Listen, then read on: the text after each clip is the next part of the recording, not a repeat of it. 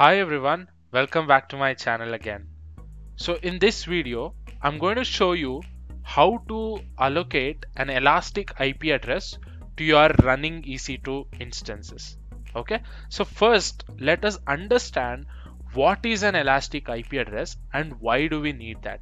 Okay, so for that, so if you ask me what is an elastic IP address, so if you want to have a public IP address for your EC2 instance that will persist even if the instance is stopped and restarted, in that scenario you are going to use elastic IP addresses.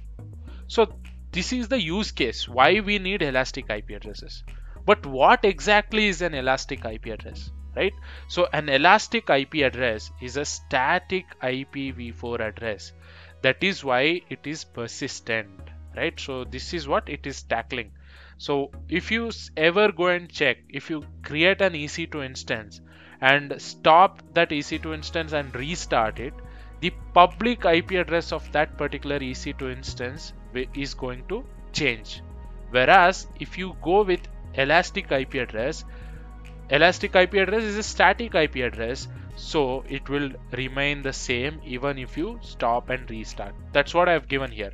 An elastic IP address is a static IPv4 address designed for dynamic cloud computing, and it is allocated to your AWS account, and you will be paying for it until and unless you release it. So you are paying for it until and unless you release it from your account. Okay, so I will show you how to create an elastic address, and I will also show you how to release an elastic IP address to the pool of IP addresses, because if you don't do it, you will be paying for the elastic IP address. Okay, so let's go into the AWS console and see how to create an elastic IP address. Okay, so see you in the console. Alright, so now I'm in my console, AWS console, and I've selected EC2 instance. Okay, so if you see, I have created an an EC2 instance with the name elastic IP demo.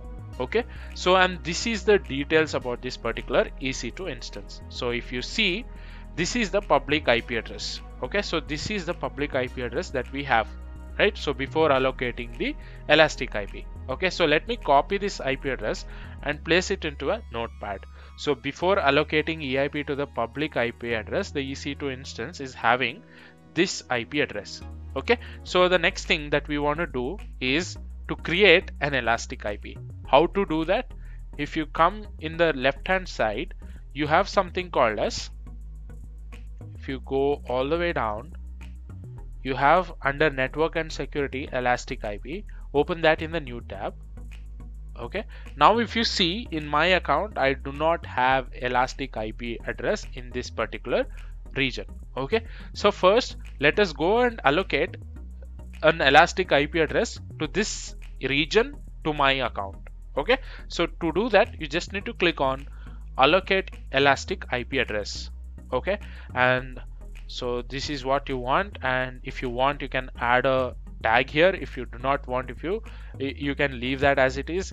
And this is the region and public IPv4 address pool. So from where are you getting this address? So by default, we are going to get it from the Amazon's pool of IP address. Okay, so let me click on allocate. So this is just allocating a particular elastic IP address to your account. So this is not yet completed our job. So we need to associate this elastic IP address to our EC2 instance. So this is the IP address that we got allocated, to our account, right? And what is the allocated public IP address? This is the address, right? So let me also copy that. So I'll copy that and paste it into our notepad.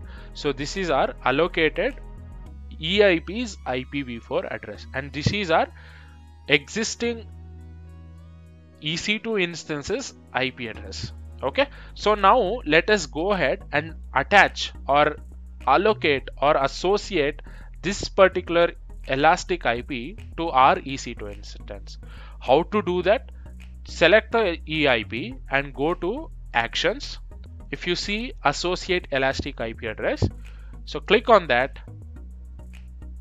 It will ask which instance do you want this to be associated. If you go and see, this is the EC2 instance that is up and running, elastic IP demo.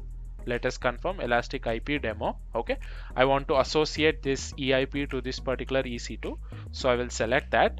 And if you want, you can select the private IP address also. The private IP address is 172.31.95.84. This is the actual private IP address of our EC2. If you see, this is the IP address, right? So after doing that, click on associate. So now this elastic IP, this IP address will be associated to your EC2 instance. Okay, so let me refresh it. Now check the IP address. If you see, let me copy the IP address after allocating. So after allocating the EIP or the elastic IP address to your EC2 instance, so this is what the IP address is. So now if you see, this IP address is same as that of your elastic IP address. So now even if you go ahead and stop this server and restart the server, so you will have the same elastic IP address associated with your EC2 instance, right? So if you are hard coding this IP address in an application code or something, so that is where you can go ahead and allocate an EIP. Okay, so this is how you can work on this elastic IP.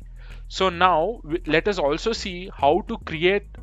We have seen how to create it, but we also need to see how to delete an elastic IP, because if you do not release it to the pool of IP addresses, you will be still paying that. How to do it? Let us go back here in the elastic IP address console.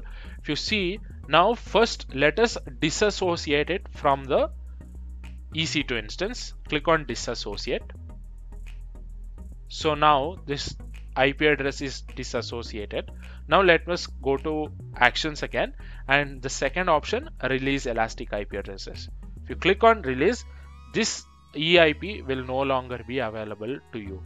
Okay, so this is how you create and delete an elastic IP address, or you release the elastic IP address. Okay, so that's it for today's video, guys. If you're liking the content that I'm creating, please subscribe to the channel and share it among your friends. Thank you.